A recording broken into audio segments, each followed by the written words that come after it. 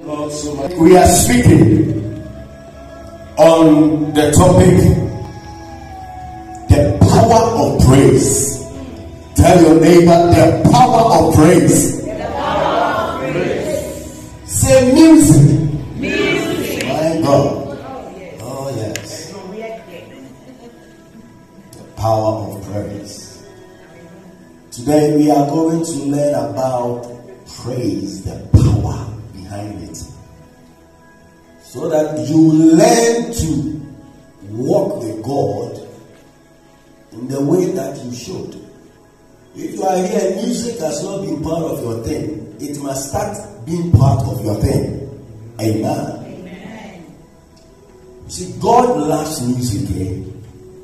God, He's a music man. If we are to put it in our words, He's a music man. You see, He told Prophet Zechariah, I will sing over my people. So God Himself is a singer. I will sing over my people, saith the Lord. I will sing. Sometimes I can imagine God singing. I mean, he should be a good singer. Because if He created all these beautiful voices and He can sing, then there's something wrong. So meaning He's a good singer. He loves to sing. Amen. Amen. When He created Satan, Lucifer, He designed the inner part of Satan, put pipes, all sorts of instruments within this great angel. So you see, when Satan sings, he has all the instruments playing in him at the same time. You see, he's got a voice. So when Satan sings, he doesn't need a piano, he doesn't need drums, he doesn't need flute, he doesn't need everything. Everything as he's singing, all these things are coming out from him. That is how he was able to control the music in heaven. He was not an easy angel at all. He was a powerful. He was in fact a ruler. He was ruling. You see, the power that he had was so great to the point that it is what made him to think that he should be part of the Trinity. God the Father, God the Son, God the Spirit, and God the Lucifer. Because he had much power that he felt. You know that level where you've got so much power that in a way you now tend to see yourself equal to God. That is that level of power he had. So he has so much that the power deceived him in a way to think that he's now equal to God. He can do things God is able to do. But he's forgetting himself that he was created. A light was coming out of him, you see, and fire was coming out of him. But he did not know that the light that was shining out of him, he was not the source of the light. God was the light that was shining, and it was only passing through him for him to have impact on people and other angels. So later, as when he shows up and the light comes out, he thought. He got deceived and he thought he was the one bringing the light. That is why his name was the morning light, the morning sun. Lucifer means the morning sun. He was the one who brought light. He brought light to the kingdom of heaven. You see, but before they will start anything, he shines light on it. That is why Paul said, Satan can come to you as an angel of light. He's walked in the light before. He knows how the light works. That is why he's able to deceive everyone who makes himself available. No wonder he's deceiving a lot in the church. We are the ones to be light, but he's using the same light to deceive us. So this angel was an angel of music. So as he came down here on earth, I mean, God did not take all these things from him. When God gives you a gift, it's a gift. I mean, that is God. Even you humans, when you dash someone a gift and you get not to talk again, you come back and take your gift away. I take your gift, but you are not talking. But your gift is with me. I mean, there are people that are not talking with me as friends. We've separated, we moved away, but I have their gifts in my house. So it's like me too. They also have my gifts in their house. So as we separate, you don't go with your gift. Amen. So the one that will count for his or her gift, then there's something in that. That's the belief in yes. Amen. So Satan came down here with all this power of music. That is why he's able to corrupt the gift of music in any person if you allow him. You see, that gift that you should be using to sing to glorify God, you can corrupt it by the system of the world. Yeah. That is why he also has singers influencing them. You are singing this way, do it this way. That is why he knows how to put certain rhythms together for what people put it here. And when they release it, it's a hit. You hear and your legs are moving. Satan was the one who orchestrated the rhythms and the beats. One corner. Then you see the whole. So we don't play with him. Now let us come to the power of praise. Open with me to the book of Psalm chapter 22, verse 3. Psalm 22, verse 3.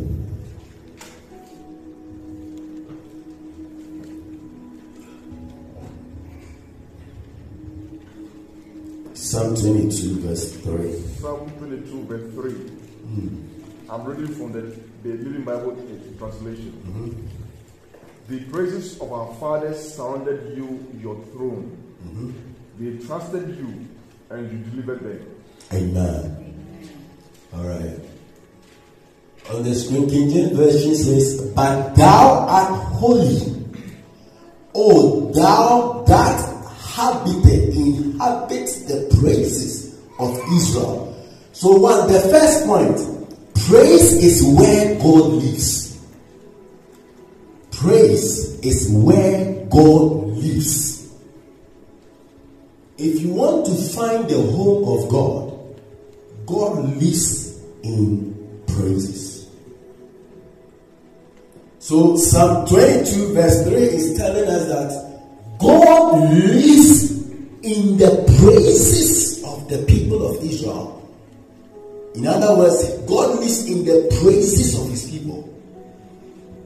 You see, when there are certain things that when you do, immediately you are able to attract the presence of God right there. You are able to locate God quickly. One of it is praises. The Bible says that God lives in praise. So anytime God hears the sound of praise going on somewhere in his name, he immediately goes to live within that praise. So as you are singing the praises and dancing and moving here, God is right living among you because of the praises that you are singing to him. God's presence will never come for any other reason if it is not in certain things. So what just moved God's presence right there was the praises that you guys just started up. So in other words, to attract God's presence, you must have praises around you. Sing praises and live in praises. Why? Because praises is the home of God. Who does not like to be praised? We all want to be praised.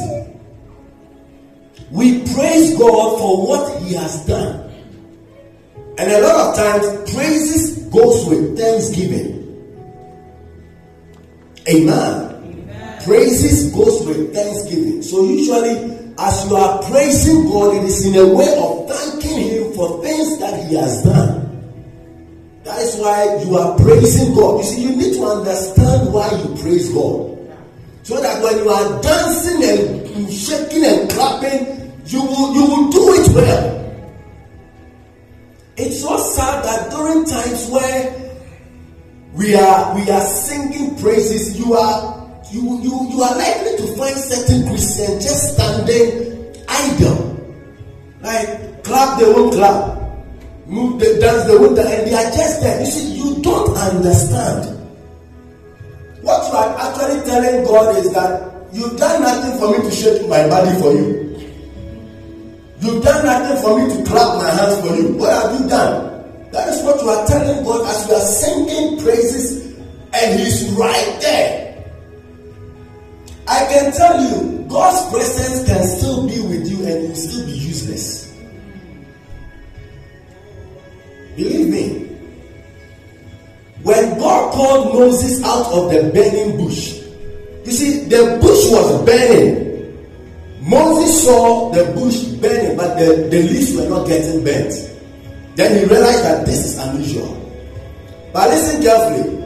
As the bush was burning, God did not even bother to talk. But then, when Moses looked and saw, God also kept quiet. Until the Bible said, until Moses turned and drew closer to the burning bush, that was when God said, Moses. So up until Moses was just there, when he had not really turned to pay attention to the burning bush and drew closer, God was not talking, yet his presence was there. Until he made the efforts. So we can have the presence of God as we are engaging in praises, and you will still be there getting no effect out of it. You won't be affected. Why? Because you are not engaging in the act. Until you engage in the act, then you can experience the God who lives in the praises. So as a Christian, your lifestyle should be full of praises. Amen. I'm telling you, your lifestyle should be full of praises. In your car, you are singing praises. In your home, praises. At your work place, praises. Anywhere. Do you get what I'm saying? Yes. When we come us together in the house of God, praises, dancing, clapping, shouting, making noise. It is where God lives. Amen. Believe me, there's that sickness that is in you that doesn't want to go. All that it needs is a very good dance and shakables in the presence of God, accompanied by praises. No true worshiper can really worship God if that person has not learned how to praise. I mean, how can you worship when you've not even learned how to praise? I mean, how? How does it work? How can you worship when you have not learned how to praise? I don't know about you, but let me tell you one secret. If you want to find certain favors with people, you see, naturally as humans, when you tend to praise someone more, you are liked. Because everyone loves to be praised. That was the secret David had with God. That made God to love David. Because David was a man of music, a man of praise, a man of worship. Just look at the whole of Psalms. You can come across certain words in how David just described God. It's amazing. The mountains melt like wax before the Lord of all the earth. The heavens declare his righteousness, and all people shall see his glory. He who cometh in the name of the Lord. Come on. Giving praises to God this way. God will like you. Oh, yes. God will like you. A person who expresses that joy in praises. I'm giving you the secret. So you can get to fall in the favor of God. You are, God give me favor. God give me favor. God give me favor. God give me favor. When someone, all that the person is doing is, you are mighty. When I look at the mountains, and God begins, go on. Someone is doing there, you are just there, give me favor, give me favor. God himself knows that even if he gives you the favor, it is for your selfish gains. God, I put the application, I need favor, let me be chosen. But someone is busy giving correct accolades to God. God prefers that one more. Praises. So So God lives in praise. Praise. Every time you set praises up, you attract God. See, that is why your house, your business, whether God will come live there, it depends on the atmosphere, the environment that you create there. If you are playing wrong things there, don't expect your business to prosper. Why? Because it's not God who lives in the place. A lot of Christian companies and businesses, let me tell you the gospel truth, God is not there. The reason God isn't in your business, let me tell you something. When you don't dedicate something to God, God does not fight to maintain it. Listen carefully. When Jacob traveled and he slept at that place where he dreamt and met God, he made a covenant with God. And listen to what he said. He said, I have made this place better. Therefore, God, I dedicate this place to you. It is yours. Immediately he said that, God came over to take ownership of the place. Listen carefully. After many years, when Jacob had died and gone many thousands of years, the nation of Edom had to come and build a place around Bethel, and they wanted to take Bethel along with them, which is not for Israel. And what happened to them, they did not like. When they tried to take Edom, God came right there to intervene that this is a no-go area for you. It is mine. So move away. That is what God does. Until you have dedicated something, God will never fight for it. Because it doesn't belong to Him. So that is why when you start to have your business, your home, and you see, you want God to live with you. But the question is, have you dedicated the place to God? And when you dedicate the place to God, do you do things that brings or puts God's presence where you are? A lot of times we may pronounce the blessings on you, which activates the atmosphere. But the environment in which the blessing should operate, you are stopping it. Why? Because you don't excite certain things that will cause God to live in the place for His blessings to work. One time, I think 2019, the Lord inspired upon my heart to, I don't know if I did it or I did not do it. Said, tell the owners of your church that have businesses to their work. In the mornings, the workers, if they want me to live with them, the workers should meet, I don't know, pray or something. I don't remember the exact instruction the Lord gave me. And they should. And they should cultivate. They should dedicate the place to me. They should invite me. And when that happens more, a lot of chaos that goes on within that place, it will cease. Because my spirit will be fighting these things off. Because a lot of times the Lord said the reason they are having many things that are a whole lot of chaotic things and all manner of spirit getting in there is because the level of my presence there is little. So I don't find home at their workplaces. That was an instruction the Lord gave 2019. I don't know if I told some of you to do it or not. So it is good to be setting praises in your car, at your workplace, in your home.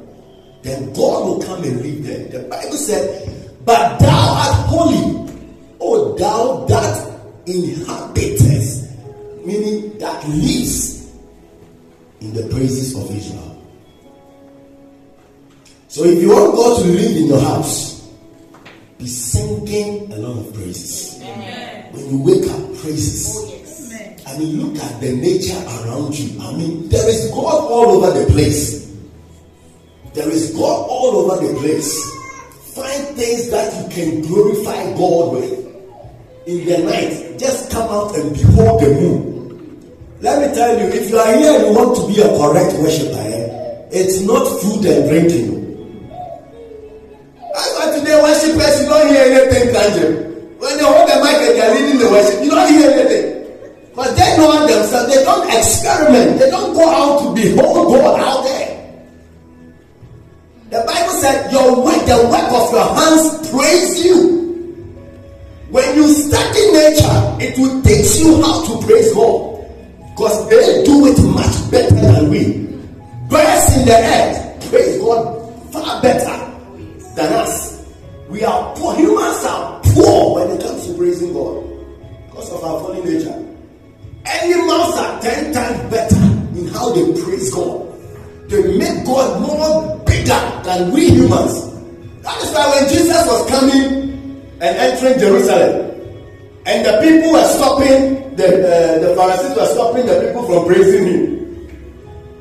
He who comes in the name of the Lord, hail, son of David, and they said, stop, don't praise him. Jesus told them, even when you tell these ones to stop, I will command the stones to praise me. Because he knows what you guys are even doing. The stones can do it 10 times better than you.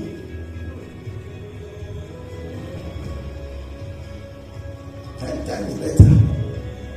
The reason we are not able to praise God is because we don't go out there to behold the works of God. I mean, take your time and study the writings of David. This is a worshiper. Do you find these words during worship? David could think and reflect even upon how a baby, the bone of a baby is formed in the womb. The miracle of it. You are too great.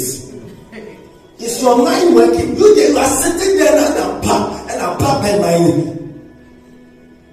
That's why when you come to hold your mind, you are holy, you are holy. Oh God, you are holy. But that time you are holy 5 times and the worship is over.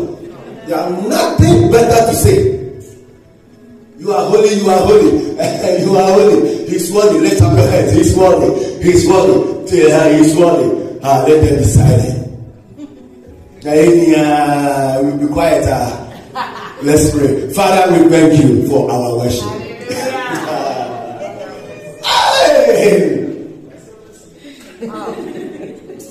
One time when my sister came to me, when she decided to be a worshiper, when she said the call of a worshiper upon her, she came to me that, Emmanuel, teach me how to worship, because when you worship, then at Mother Church, I was the worshiper, the one that was leading worship. Before my sister took over, then my brother Andrew took over.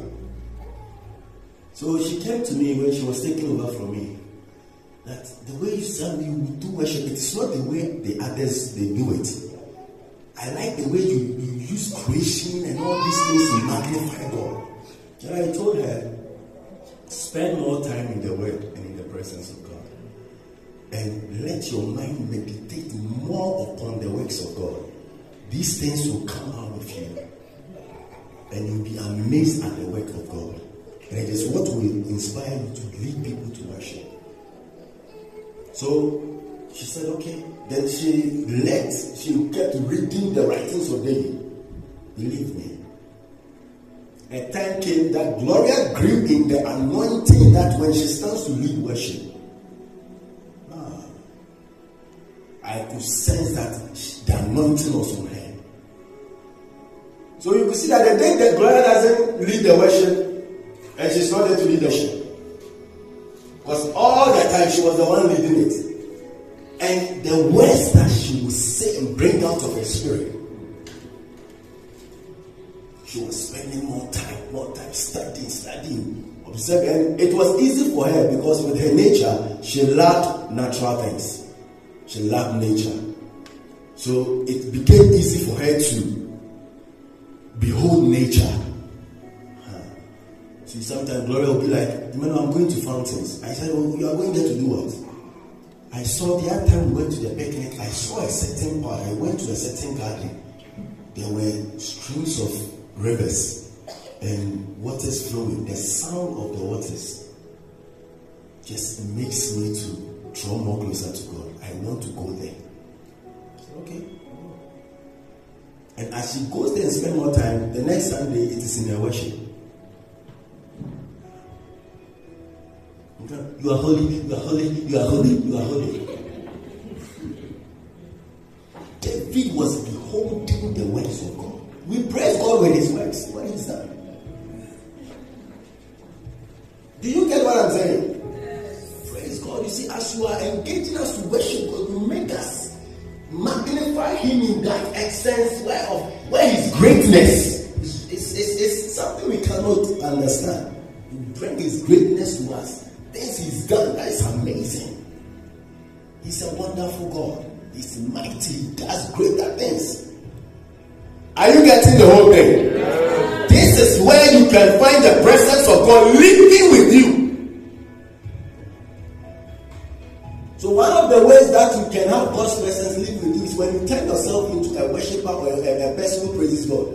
You have the presence of God more with you. So if you are here and you are not a man of prayer, and you are not a woman of prayer, then become a man or a woman of worship and praise, and you have the presence as well.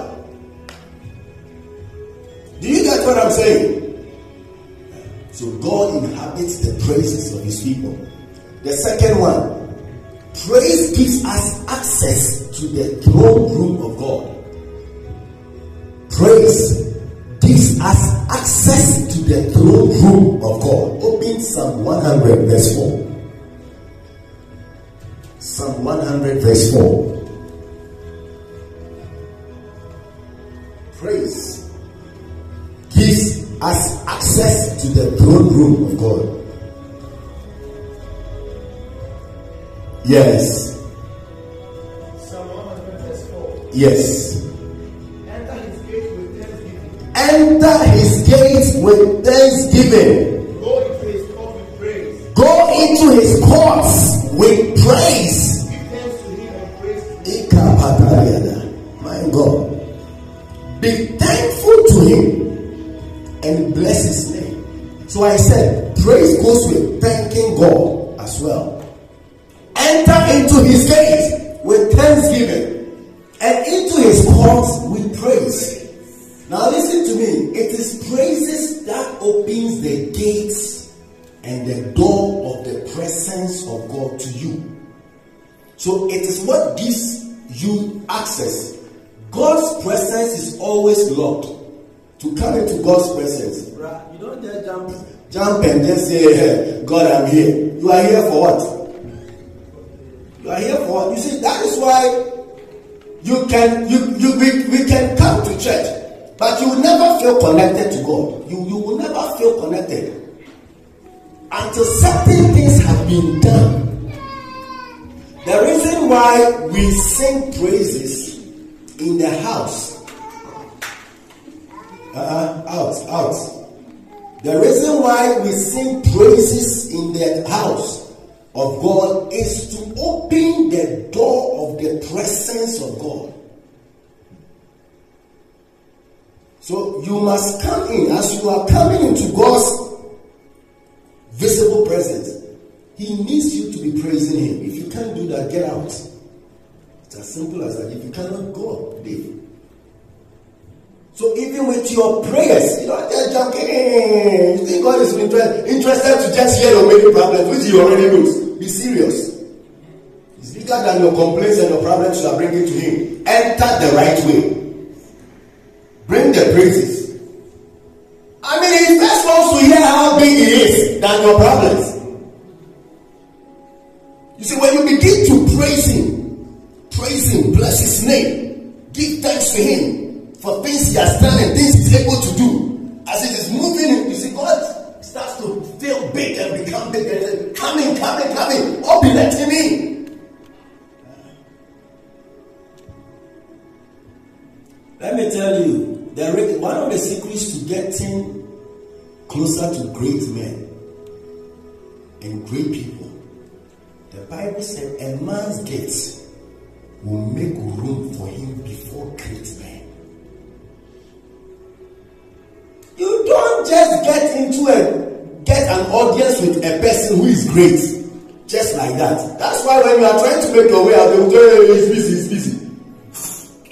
Just try to get a gift and say, no, I want to give Bill Gates a gift. They say, oh, okay, come in. Yeah. That is why a lot of times even rich people get to receive more gifts than even the poor people. Meanwhile, the poor people should rather be taking gifts and be receiving gifts. You are giving the money is more to the rich people who already have money. Why? Because people do that in order to get an audience with the great people. So you don't just jump to enter the presence of any great person anyhow. That is why with God, you must come with praises. I mean, do something from your heart. Praise Him, make Him feel good, make Him feel great. Then before you can have an encounter with Him. And when you start to praise God, you praise God, you praise God. You see, as God is becoming bigger and bigger, His presence now becomes tangible to you. Now, when you tend to feel the presence of God, nobody will tell you, but the Holy Spirit Himself will usher you in His presence. Come, because you will feel His presence, ushering you right into His presence. Then when you are in His presence, you can feel the father-son, father-daughter relationship working. Now you can talk to God as you are talking to your Father, free in your spirit. That's what we call it working. Yes, it's working. Are you getting it? So, praise will give you access to the throne room of God.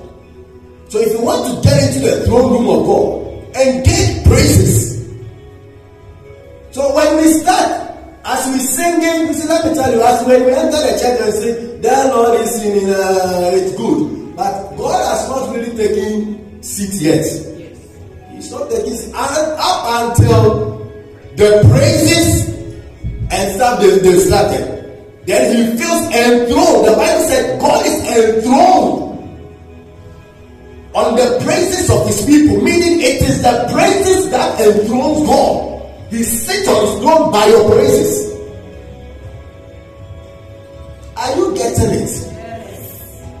So now when God sits on the throne, and we make Him big.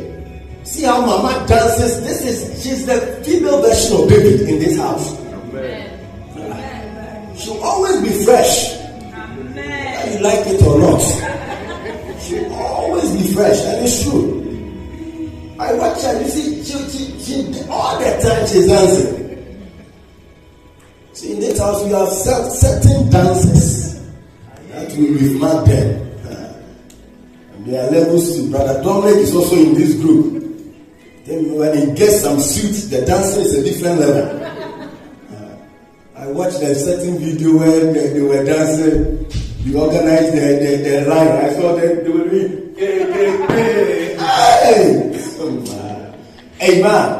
All these things, it's what makes God reveal Himself to you. Brings you more closer to His presence. So if you want to incite God more in His presence, please engage in praises. Anything of you and within you, let it praise God. Amen. David danced and he was half naked. And he did not bother or mind. He was half naked. And the wife was sitting on top of the window.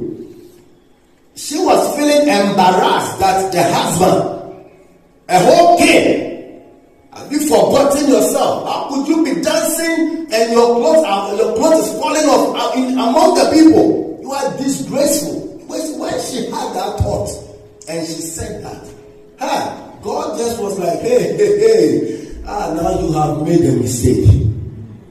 You have made a mistake. You see, you can gossip about anybody, but never gossip about a person dancing in my presence. That one, for what you have said, your womb have closed. You will never give birth till you die.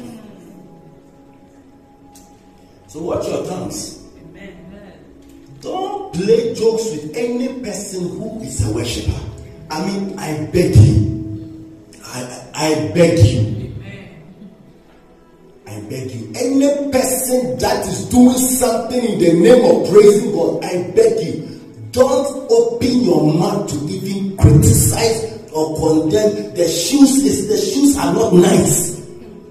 The way he's moving is like, don't let Satan tempt you and put something in your mind. God may not close your womb, but your job. I've been having that thought alone. Your job that month, you will go dry. You come to me, Papa, pray. Things were not right. And as I try to put my hand, God will tell me, Brad, don't say the blessing. It is the judgment. Then I also tell you, my sister, go in peace. You will do well. Go in peace. Because God is actually punishing you.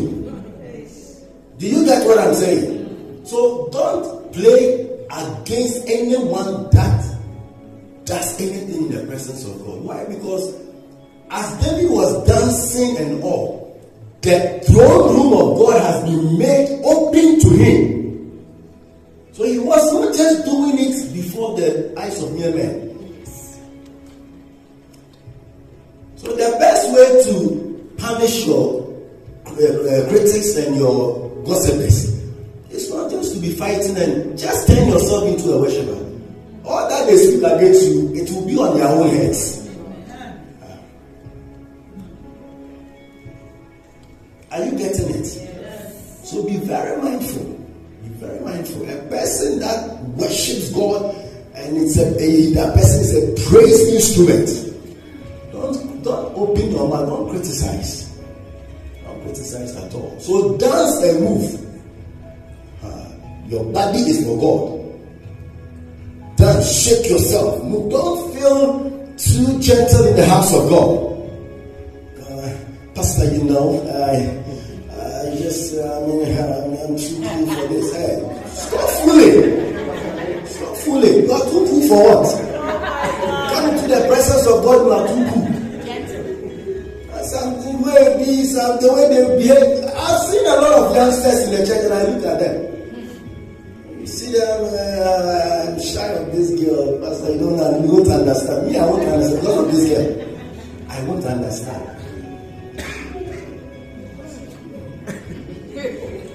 You have to dance before your God. You are looking at people. Someone who want to come and dance, but you are shy. You see, in God's house, it's not about how much you can dance. We are not looking for dancing competition of those who can dance. Just get out of your chair. Come shake yourself. The dancing formula is simple. If you don't know how to dance, just swing yourself like that. Just go and you come just follow the line. Follow the line. Follow the line. Don't do anything. Just follow. When it is your time to go and sit down, God will be happy with you. God will be so happy. That is all. That is all. God will be so happy. Let me tell you, when you come to church and you dance, you see, you live with more and more excitement in your spirit, more blessings than when you don't do these things. As we come in the presence of God, the level of the presence that people will go out with, the amount of the glory of God that people will live out with, it's not the same. Those who were able to do more in the presence will live with more. Yeah. Do you get what I'm saying? So if you want to enter into the throne room of God, engage praises. Sometimes before you start your prayers in your room, praise God. Magnify. Father, I have so many challenges. I have so many problems. But you are bigger than them all. I know you are able to do all things. Make him great. Engage. Sometimes by just praising God, when you are able to do it well, you will realize you don't even have to pray. You've already prayed by praising him. Do you get what I'm saying? Yes. So live in praises. If you cannot sing, by today, technology, we have YouTube, I mean, all these gospel songs are there. Download, listen, play. Play all the time. Amen. Amen. The third one quickly. Praise changes the atmosphere in and around your life. Praises change the atmosphere in and around your life. Open with me to Isaiah 61 verse 3 to 4. Praise will change the atmosphere in and around your life. Isaiah 61 verse 3 to 4. Yes. Isaiah chapter 61 verse 3 to 4. To console those who mourn in Zion, to give them beauty for ashes, the oil of joy for mourning, the garment of praise for the spirit of heaviness. The garment of what? Praise. That they may be called trees of righteousness, the planting of the Lord, that he may be glorified. Amen. Amen. Verse 4. Yeah. And they shall rebuild the old ruins. They shall rise up the former desolations, and they shall repair the ruined cities. Listen carefully. This is for people who have put on the garment of praise. This is what God is speaking and talking about them. The desolation of many generations. Amen. Amen. Praise changes the atmosphere. So God is saying that in verse 3, he said, to console those who mourn in Zion, to give them beauty for ashes, oil of joy for mourning, the garment of praise for the spirit of heaviness. When your spirit is heavy, the only anointing that can take it off is praise. That's what God is saying. The garment of praise is able to take off the spirit of heaviness on you. So those of you who are just taking alcohol to calm your heaviness, you are sick. You are sick. Because even after the alcohol, the next is babalas. You are dying. That's what the Bible says, give alcohol to the one that is dying. Are you dying? So why are you taking the alcohol to cure your heaviness? I mean, after you are done with the alcohol, the heaviness will not up the next morning. Hey, I'm still here. I'm not gone. And you continue. So why don't you exchange it for something more powerful? For God said that the person that is able to put on the garment of praise, it will be able to lift up the spirit of heaviness of the person. So the moment you realize your spirit is heavy, sad, depressed, enter into the praise room and do justice in that room. Praise God. Put in music. Praise God. Father, you are great. Confess. I do this a lot of times, so I know the power that I'm talking about. Oh, believe me. When I lock myself in the room, hey. You should one day, I don't know, you won't even get the chance. But in case you are a witch, I'm inviting you. Just because a witch can come. But you, the person, human can. You want as a witch or a wizard, just in the spirit, enter. When I come to the church and do my all night and lock the door, and I'm here. Just come and observe how I dominate the place. Shoutings, declarations, as if I have masses of people here that I'm talking to. The place becomes so hot. I take over and I know that I am with angels in this place. It becomes hot. And I will sit here at the piano, meditating. This is hot, and you are in your house snoring and drinking all kinds of drinks. Declare, lock up, put the songs in. I have put many songs. Like I do my collection. Put in songs, play, then dancing, jump. Here, as if there is church.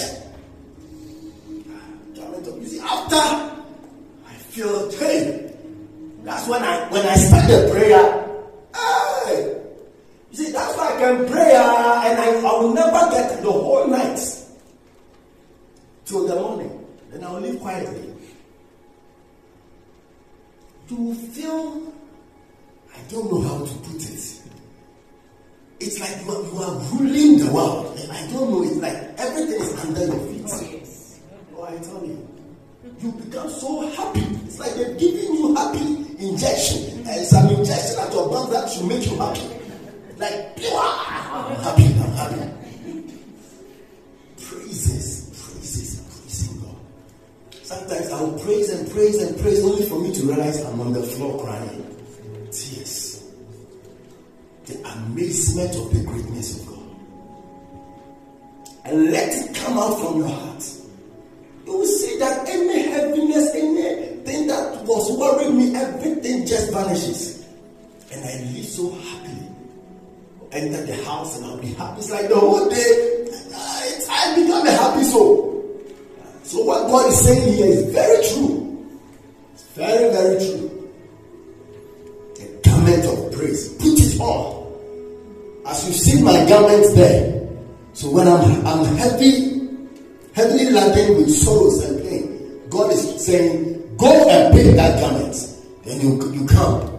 This is the garment of praise. Put it on.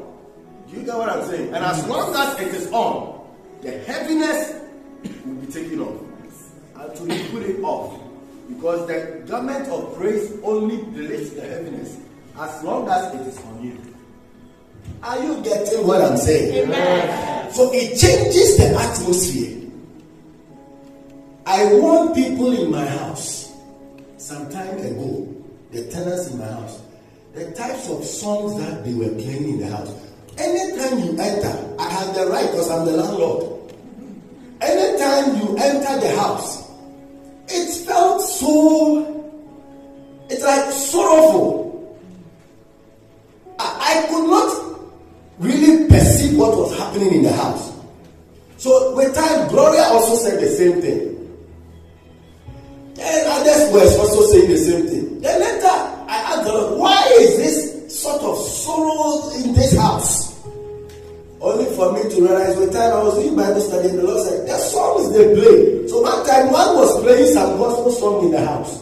And it wasn't good. Every day the song they were playing, Father, you know my souls, remember me, my pain, me mo bromuyo, me Ghanaians. All this song like every day. Are you the only one suffering? Every day. Remember me, God, me, my broken, my pain, where I am from, my ancestors. Then God showed me. I went to every room. Those Ghanaians, the room. I told them, please, these songs you play, please, if you really want to see God's greatness, I will encourage you to play songs that praises God more than you nagging your problems to Him. Because every day, when you are with such people, their language is always complaints. Yes. These are the people who fill prayer meetings with numbers. Because it's all about their problems. Someone told me, Pastor, you see that why how the worship God is different from how the blacks they worship. I said, in a way it's true. When you listen to Hillsong, all these white songs, you could see that they praise God more. They make God more big in their songs. But I don't know about other African countries, but my home country, Ghana, what is that? There is time to listen to that. So I'm not saying it's wrong, but please, let it not be the order of the day. God is my problem. Then they are there, then they are cooking and they're still playing them. This is the person, when you call the person to sit and talk about God, the first thing you hear will be problems. Pastor, I trust God. So it's not easy, but I trust God. So please, with that, it will never change the atmosphere of your heaviness. Only praises can change the heavy spirits around you and inside you. Why don't you change that song and put a song like, God, you are so good. Oh God, listen, dance and shake yourself and see if your problems and your happiness will still be there. Amen.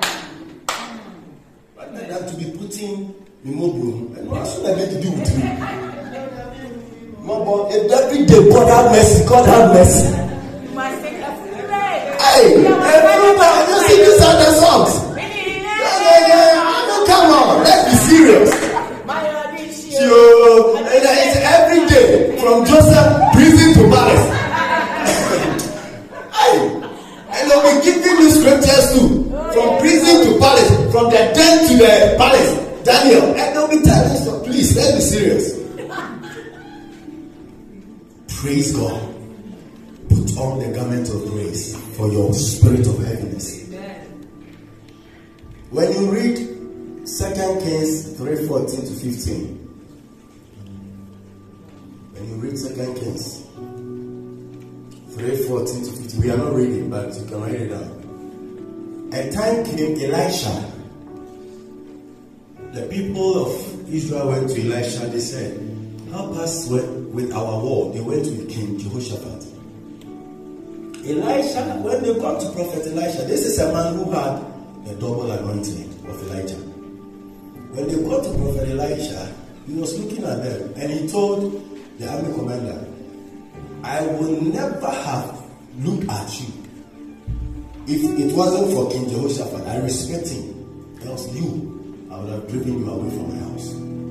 Then he said, King Jehoshaphat told Prophet Elisha, please, can you prophesy and tell us the outcome of the war? How we want God to tell us how we can win this war.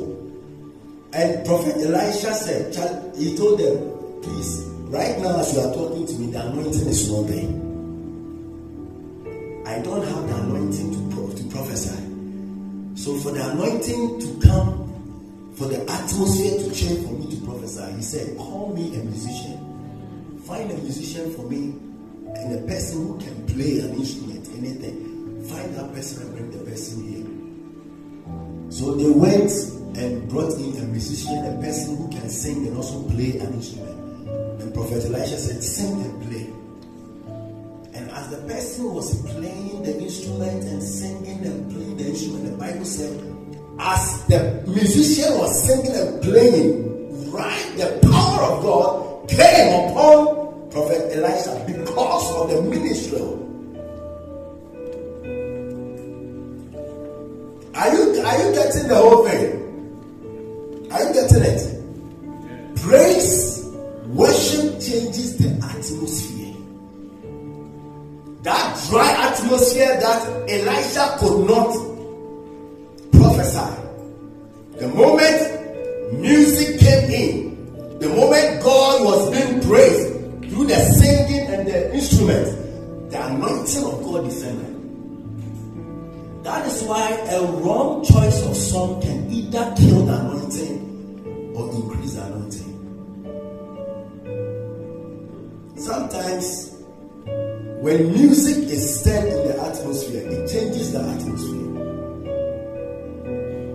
When I stop this,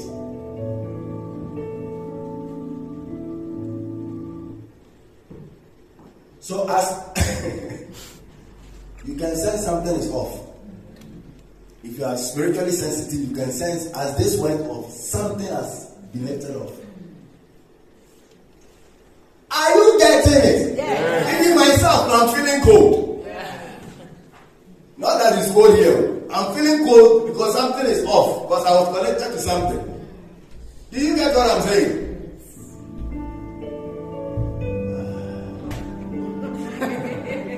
My God. You sit there and play.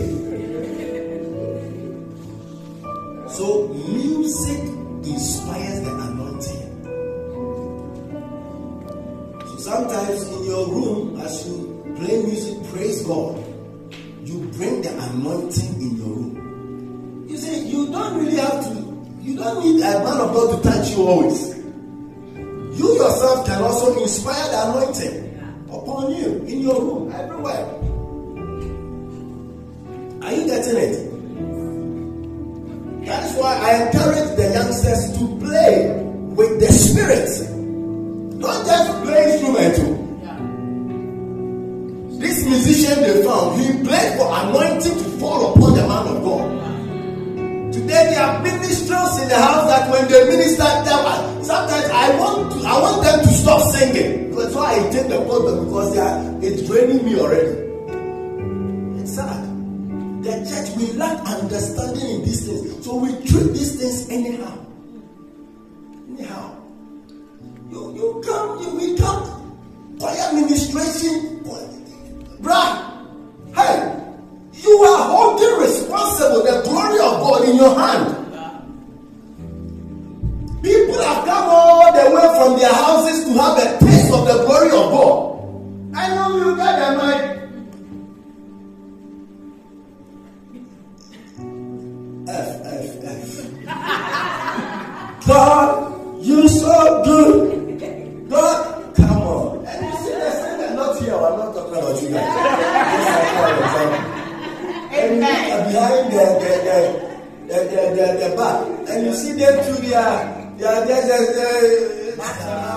see. That's why the church, we are not seeing these things much, the presence and the glory. Because we are playing with these things.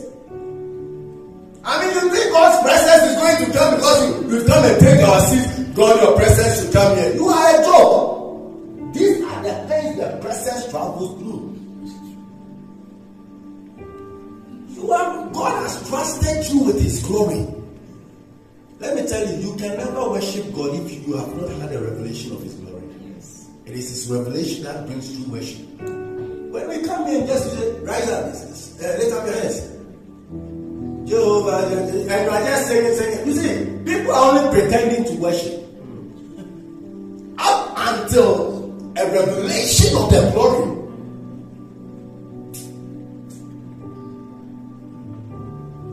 I mean, on Friday, we were just doing a normal opening prayer and something. But if you notice, we entered into a dimension of worship. We just entered into, and I could sense the intensity of the spirit as we were just worshiping. We were just doing the normal. And even I noticed Brother Sam, when we started, sorry to use you as an example, it's a good example. I never use anybody for a wrong thing. Like, as he was engaging with the normal, I was observing everyone, and even myself. Engaging with the normal, he was worshiping normal. But as it got intense, which I sensed and I felt it, I saw all of it sudden after some minutes, as it got more intense, I saw he was down there. He was just down there. And many people were down. I did not tell anybody to go down. I didn't tell anybody to raise their hands. Those that were raising, Selby was down there. Everyone, and the glory of God, we could sense it through the songs and those up there. Even the instrumentalists, it wasn't easy for them. They did well. I mean, John was in the mood. That glory, when they got the taste of the glory, you worship. Today you find the church dry until the leading worshiper says, lift up your hand, then you lift up. But let me tell you, when you come exposed to God's glory, you don't need to be told to lift up your hands to worship God, to give Him respect. Yeah. It will come out of you. Today we lack this power in the church, so we have to now manufacture man-made systems to make it to look spiritual. So today when you see people's hands up there like that, it's because they have been told to lift their hands up in worship. That is why I never tell people don't worship. I never tell anybody don't worship to lift his hands up. For what? You need to catch the revelation. And when you come into that encounter with the greatness of God, it will break you. You will lift up your hands. The Bible said, and the people of Israel, when they saw God's glory, what did they do? They bowed down on their knees and they lifted up their hands. Nobody told them. That is true worship. Jesus said, true worshippers, those who worship the Spirit and the Father in spirit and truth, they are the ones God is looking for. Do you get what I'm saying? It changes the atmosphere. So, singers, you are responsible. The ministry that you are holding. That is why you can kill us easily. You can kill the church easily. That is why I usually tell the choristers, write your key down. A wrong key. For your wrong key, we have to suffer. You may not understand why I attach importance to these things. When people make movement, I say nobody should move. You won't understand, because that is how you keep the anointing in the room. And by all these things, you distract the anointing and it leaves. And as the anointing leaves, we are having social club here. Why are we here? The president just left. Why are we here? To see your beautiful face and your what? And your clothes. Please, let's be serious. Our beautiful clothes too. So why we are here? We are here for the presence. We are here with the anointing. That is why when God's presence comes, let us respect it. Anything that will help you to keep the presence, do it. Avoid distraction. Be organized. Serious. Amen. Amen. Hey, it's not easy. Because it's what makes the presence strong. It changes the atmosphere. When we are able to do these things right, you see, it's one of the secrets why when visitors come in, they love our gatherings. Yes. These are some of the secrets. They love our gatherings. I told you the other time that when Prophet Elijah came, you see, the responses of the people also increases the anointing on the man of God. So if the people are not responding well, the man of God wouldn't be inspired that much. I'm telling you. So it is these things that helps us to enjoy the presence so heavily. And here you guys are too good. Amen. Put your hands together for yourselves. Hey, we are blessed, though. I'm telling you. We are blessed so much. I mean, when I go to other places and I'm ministering, I could sense a whole different package. I'm telling you. When I go to other branches, I can sense that. Hey, I'm saying it. It will go like I'm saying it. It is what will determine the intensity of the anointing upon the man of God or whoever that stands to minister. I'm telling you. So when we express hunger, it is what now God says, hey Charlie, my people are hungry for me. Now he increases the anointing upon the man of God to be able to meet the needs of the people that are hungry in the house. So when the people are not hungry, God limits the unction on the man of God to minister. That is why a man of God can be at one place and minister and it will be so powerful. And the same man of God will go to another place and it will be as though nothing had even happened there. Amen. Amen. So let us do these things to protect the presence of God. The excitement. Our church, we are good. The dancing. I love it if every Sunday we could dance. Mother Church, we used to dance and dance and dance. Oh, dancing, Mother Church. Oh, church was church. But from 20, we will all know it. With time, everyone will tell. With time, everyone will tell. Believe me, when God's presence leaves this place, you will see a lot of things that you will struggle to do and flow. You will never find joy. You will never even smile. As I say something and you smile, you think it's ordinary. It's because the thing is funny. It's the presence that brings that joy to you. There is a place that you can crack all jokes and the people are looking at you as if you are cracking the jokes. You have not been to places, you will see. When God's presence is dry, you can crack jokes and they look at you. I can go to certain churches, I can crack jokes and they look at me. Then I will say in my mind, this is your last. That's why say they see her. This is your last.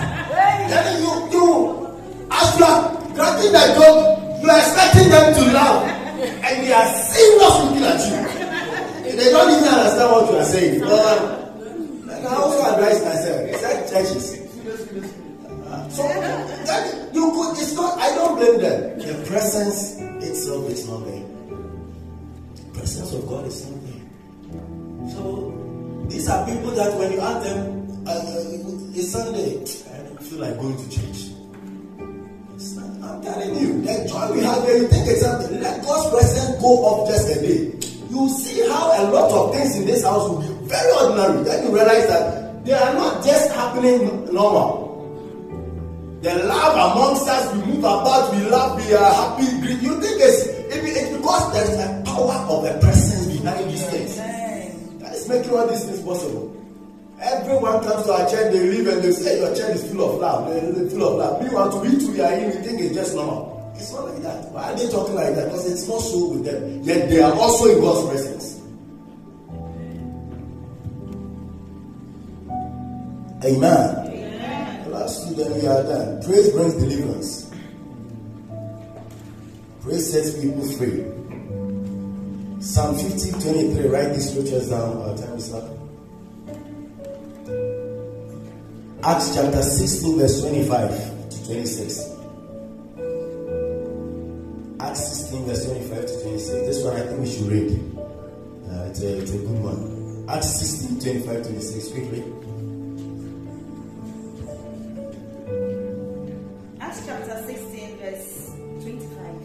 Yeah, to 26. Acts chapter 16, verse 25 to 26. Yeah.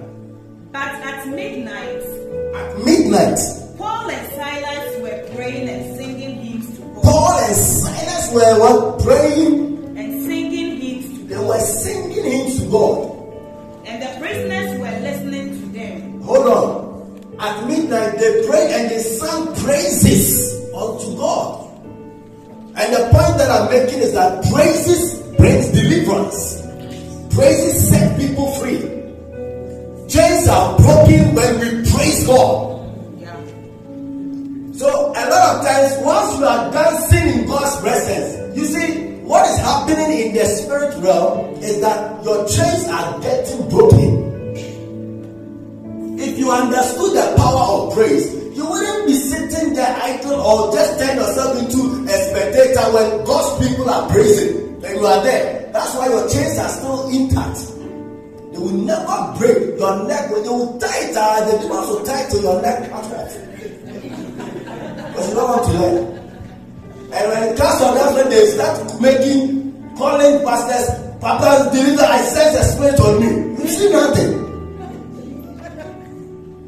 Praise God and let the chains be broken. That's it.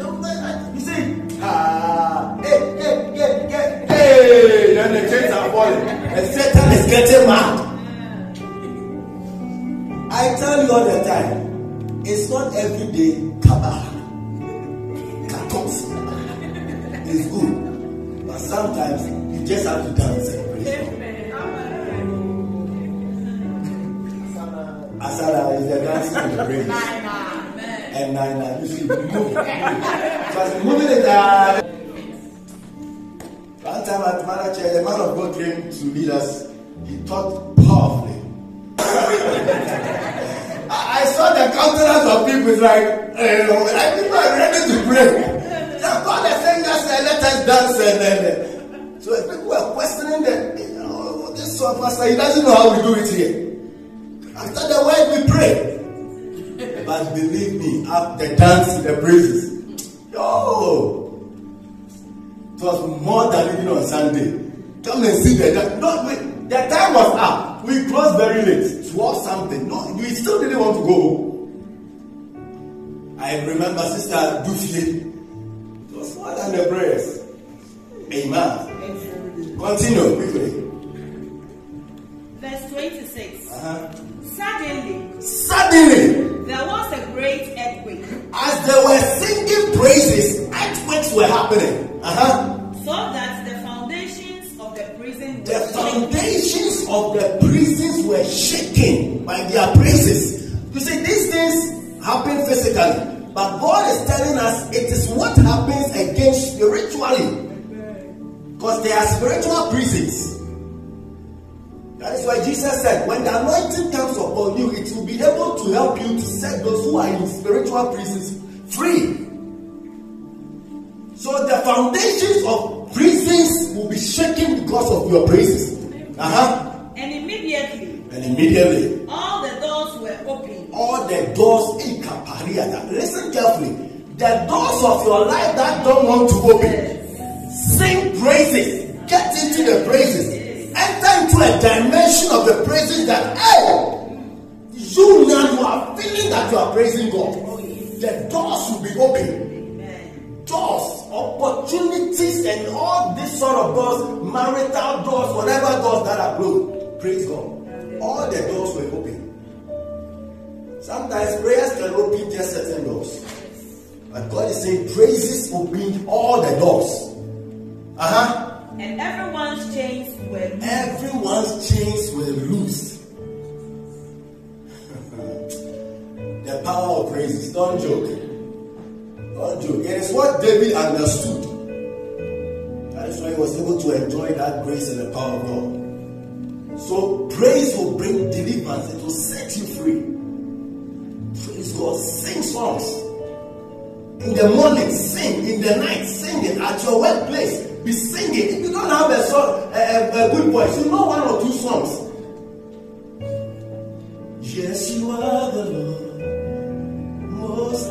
Sing from your heart. Don't just sing. Sing from your heart. Mean the words and the things you are saying.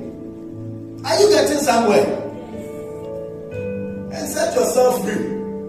When you live in praises now, the cost to me will be less. For me too, I can sleep. Now you see this morning, someone called 5 o'clock. When the person just called in, Pastor, I had a dream. You see, the hello, when I just said hello, the person knew I was tired and I was sleeping. Because the bass alone. Hello. Hello, Pastor. This is some members. I won't mention the name. I was talking in a way she will know that I'm tired, I'm sleeping. And I have to wake up and come to church. 5 o'clock. You are calling for a dream. So it's well. When you praise God more, you will be free and I will sleep well. You won't be calling me at 5 a.m. like that.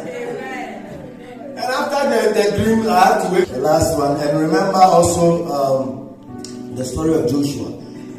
The last, the next one. Praise brings protection and preservation to your life. Write it down. Psalm 59 verse 17. And the last point. Praise is our weapon of war. The fifth one is praise brings protection and preservation to your life. Psalm 59 verse 17. So when you sing praises, live in praises, it will protect your life and it will preserve your life as well. God is able to protect you because you live in praise. David was exposed to so many enemies. God protected him because of how each and every moment he was praising him.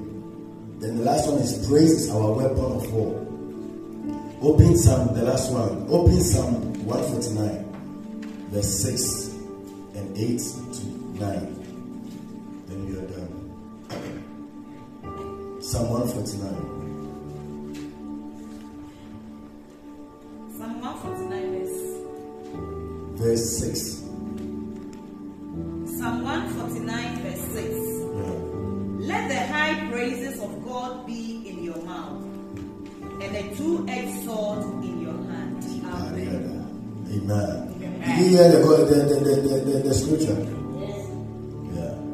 It says, let the high praises of God be in your mouth and a two-edged sword in your hand. So as you are praising God, you are holding weapons. Weapons. That's why there is a song that says, my worship is a weapon of mine. Something is there. That is what God is saying. praises. Your praise is a weapon. Yes. So anytime you are praising God, Satan already knows you are packed with weapons. But the weapon is just your praise. It's true. There is no gun and anything to go and as you are praising God, it's your weapon. That is why demons cannot come in whilst you are praising God. They wait for the praises to be over. Then they can bring their attacks. Why? Because as you are praising, you are embodied with weapons. Do you get what I'm saying? I mean, who wants to come closer to a person who is holding two-edged sword? No. So the moment you start praising God, in the realms of the spirit, you begin to possess swords. You don't see it, but in the realms of the spirit, that is what God is showing here. Swords come into your hand. You are dancing, praising God. You are happy. You have no idea what is happening in the realms of the spirit. You are possessing swords that is threatening your enemies. It is the way we fight. Arrows that Satan will shoot at you. The only cure and weapon to hit back is praises. One of it, praise God. Because as you are praising God, a lot of things that He meant to destroy you, you see that it is not working. Because praise will stir in your spirit the joy of the Lord, which becomes your strength. Amen. John 8 and 9, the same chapter 8 and 9, quickly. Psalm 149 verse 8 and 9. Yeah. To bind their kings with chains, and their nobles with fetters of iron. Verse 9. To execute on them. Execute on them. The written judgment. Judgment. So as you are praising God, you are executing judgment upon your enemies. Anybody that tries to fight with you in the realms of the spirit, your praise is judgment. You carry the judgment of God upon them. Because as you are dancing and they call altars, set altars, mentioning your name, your dancing is bringing judgment. That is why they are catching fire. That is why thunders are striking, lightnings are striking them. No, and meanwhile, you not even pray. You are only just praising God. And a great minister of God said, one form of prayer is praises. He said, praises is a prayer. When you praise God, you are praying. That is why God said in Ephesians 6:18, He said, pray all kinds and manner of prayer. There are many ways of prayer. Sometimes after coming to God and worshiping, that alone, you are sorted. Sometimes you can eat the word of God so much that you become food that it's as though you have prayed already. Do you get what I'm saying? So that is it. And what this Anna have all his saints, this privilege, this grace, God says that it is given to all the saints of God. So He says, praise ye the Lord. Amen. Amen. The walls of Jericho, how did it fall down? God said, you see, you go about the city, the wall that is huge, they've kept all your properties inside. Satan has kept many of your goodies inside, and he has built a strong wall around it. God said, Charlie, the only way to pull down these walls, just go silent around the wall, march and go silent. But on the 7th day, just strike that one. Joshua 6:20. This one there is like, I want us to read it here now. Joshua 6:20. On the 7th day, praise is our weapon. Oh yes. Joshua chapter 6 verse 20. So the people shouted when the people shouted. When the priest blew the trumpet. And it happened when the people, and it came to pass when the people heard the sound. When Satan and demons hear the sounds of the shouts of God's people. And the people shouted with a great shout. Listen carefully. The shout was not normal shouting. A great shout. A great loud shout. Make a joyful noise unto the Lord. Hey. Not that type of shouting. A great shout unto the Lord. Hey.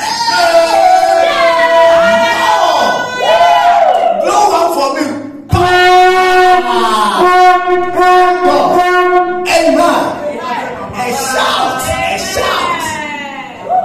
tell you, God loves shouting. God loves shouting. That is why sometimes when we shout, it draws the presence of God here. Shouting. If you are, these are spiritual principles, so please learn how to live in them. Me becoming a pastor has made me soft in certain things. I was sick and crazy. They will tell you, man, church. I own the church. I drive the youth. Hey, me, I'm missing him. Making noise, shouting, driving the youth. You dance by force. I gather the youth and I'm the leader. We move one line, then we take over. That's when I'm not playing. Understand these things. Great shout. And what happened with the shouts? That the wall fell down flat. Fell down flat. Then God said, God, go up and take the city. Go up and take your blessings. Amen. That is it. That's the battle. They did not. This is God said, I'm giving the city to your blessing. Pull down the wall. Go and take your blessing. They did not even pull a sword of all those fasted 340 days, 200 days, 21 days, no fasting, nothing. God said, just praise Him, praise, and make a shout. Then after, go and take your blessing. Step out in faith, dominate, and it's all. Do you get what I'm saying? Acknowledge the power of praises. Live in it. Learn to praise God. I believe that all that has been taught to you this morning, it will be a great blessing to you. May the Lord bless you. May He continue to increase you.